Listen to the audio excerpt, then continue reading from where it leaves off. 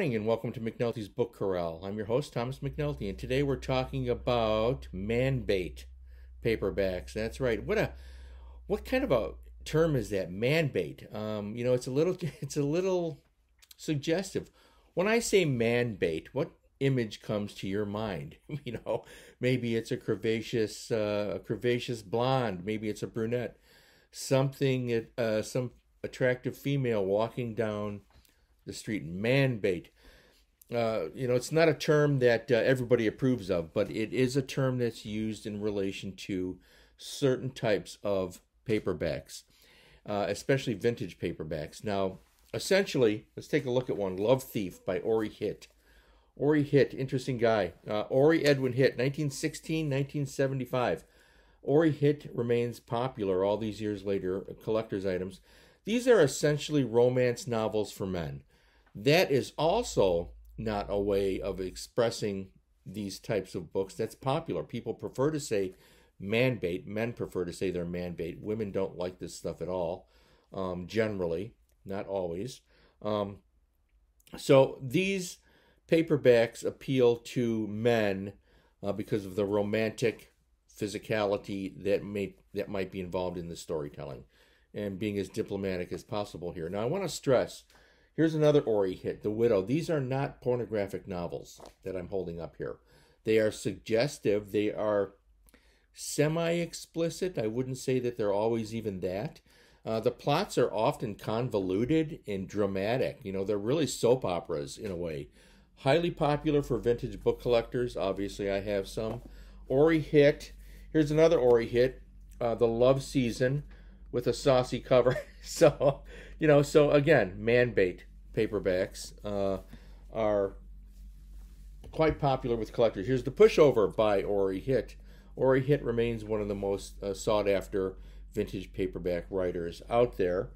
And I'm just going to show you some titles. So here are two by Stuart James, Frisco Flat and Judge Not My Sins. Now, these two were really interesting to me because the writing was really quite good. These are dramas. I don't really think of these as even romance novels, although, that's the market, bait. I get it. But they're really dramatic plots, convoluted plots, a lot of suspense sometimes. These authors would mix suspense into these. So I don't know anything about Stuart James, by the way, but there seems to be a following for titles that he wrote, whoever he is or was. I don't always know. It's hard to find all this stuff.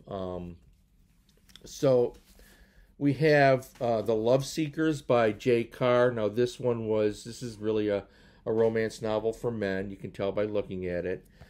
Girl on the Beach, here's another one. So to say something is a romance novel is something that gets the critics into a frenzy, because critics really are often, and I'm sorry to generalize this, they're really not always that bright, and they're not always really nice people. People that make their living as critics, it seems like, such a smarmy thing to even do that, but they do. There are good critics and there are bad critics. When it comes to referencing romance novels, whether they be romance novels for women, such as this Harlequin title, which, by the way, was excellent. All right, take a look at that. L. James. L. James. I have no idea. This is a pen name, obviously. Suspense, intrigue, show of force. Good action scenes in this. All right, so that's a romance. This is a romance Harlequin that was published for women, yet men can enjoy it as well. So there's a disparity there. So, the critics all lump it together, and they disdain it, and they make fun of it, and they say, oh, it's just a romance novel, and they scratch up their face like this, and they go, and they make themselves look as stupid as they often are. That was cruel of me. But here's one, Bait. Boy, does that tell you the story right there. So, they're fun to read. Here, look at April North, third big printing. Okay. This stuff isn't bad. In the 60s, we had The Naked Spy.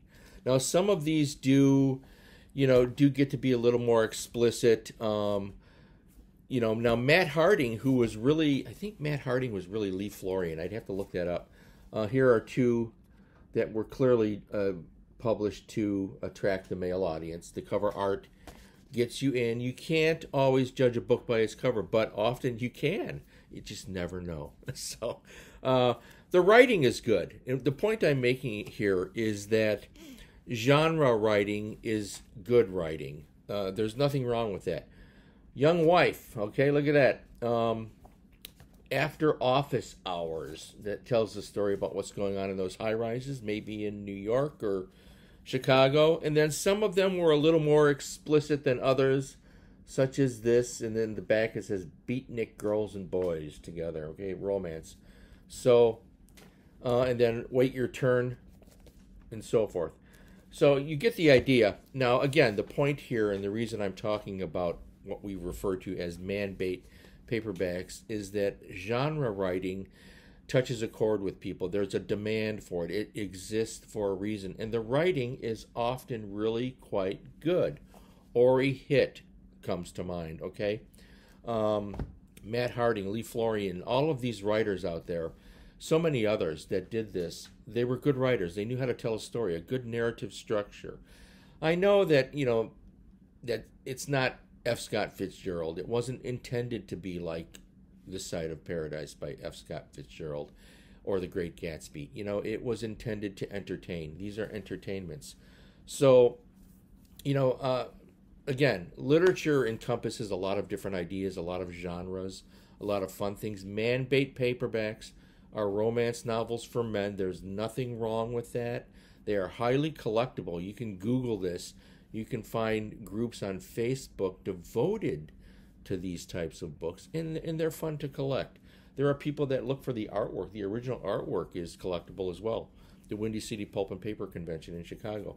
I wanted to end with one from England because it has the best title. It's a Spike Morelli. I think Reginald Heed did the artwork on this. It's Coffin for a Cutie. So if that doesn't get you worked up, I don't know what will. You need to take some vitamins, all right? So anyways, thank you for checking in. Feed your brain, stay well, stay happy, feed your brain, and read some romance novels. Why not?